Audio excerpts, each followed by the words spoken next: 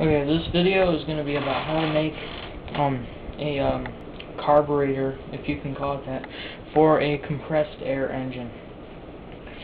The materials you need are a 1/4 inch ball valve, a coupler that fits the threads of that, a quick disconnect. This will connect to your air hose for your compressor, and this piece that screws on to there. This is how you'll connect it to the engine. Okay, and for tools you'll need a 1/13/16 wrench for the ball valve, and I just used pliers to put the fittings in. Alright, we'll start with the coupler. Take your, oh yeah, and you need Teflon tape. I don't know if I said that before.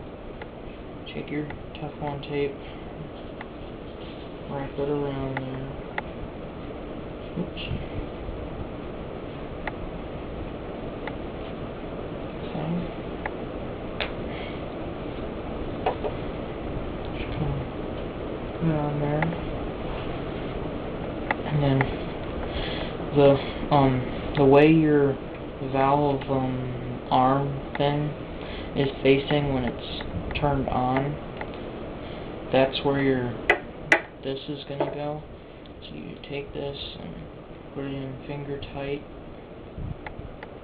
and take your wrench and pliers and screw it in there nice and tight. So a little bit difficult. Alright, so that's in there nice and tight. That's not going to go anywhere.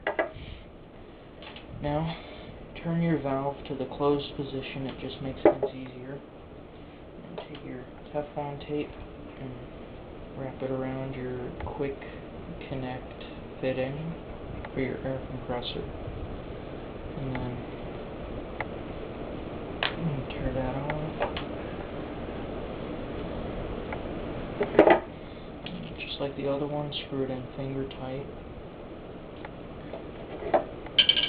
Put the wrench on, put your pliers, and screw it in good and tight.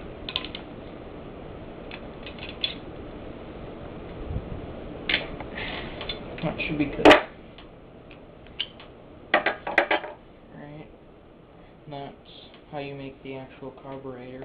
And how you connect this to the engine, you take a thing like this, really it's just a nut that'll match these threads, and you weld it onto your metal plate that bolts onto the intake port on your engine.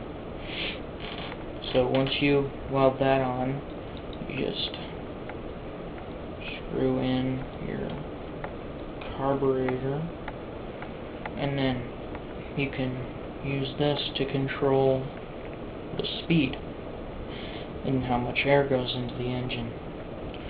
And that is how you make a compressed air engine carburetor. Thanks for watching. Bye.